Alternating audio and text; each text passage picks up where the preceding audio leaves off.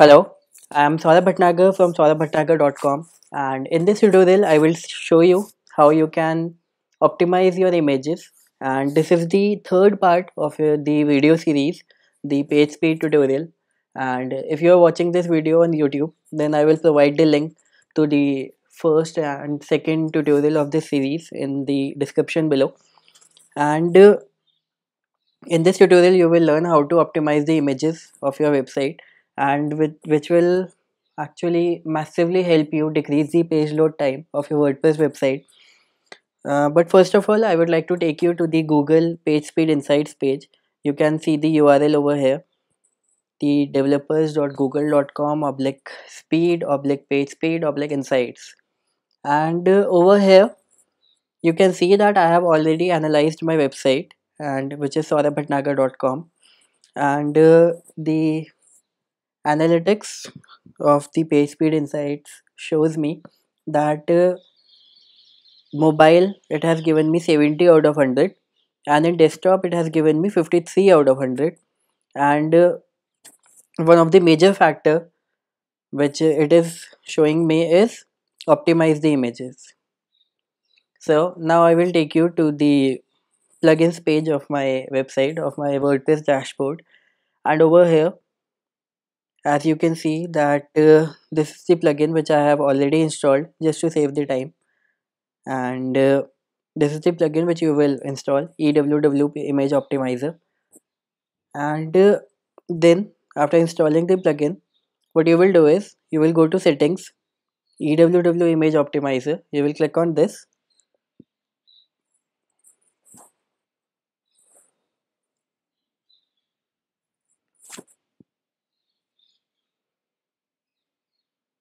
and over here you will check on these two items, the lossy JPG optimization and the lossy PNG optimization. This will actually lossy, it again means that some of your image quality will be lost, and lossy means there is a loss in image quality, but the image quality is not that much visible, and it won't be that much visible, and but it will help you in improving your page speed. So this is a very good tool. So click on these two options and then click on save changes. I've already done this. And then you will go to media, and over here you will click on bulk optimize.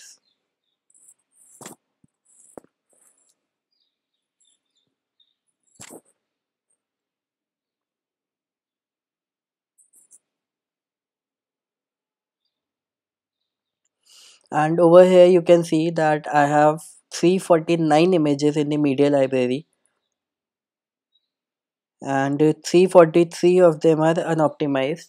And so I have a lot of images, and depending on your blog you might be having a lot more than images than me, and this will actually help you. And this is a new blog, saurabhbhatnagar.com is a new blog as of now, and this is just a 1.5 month old blog, and I have 349 images, and I know that in the longer run I will have plenty of images, so I will need to repeat the process again and again. What I will do now is I will click on start optimizing,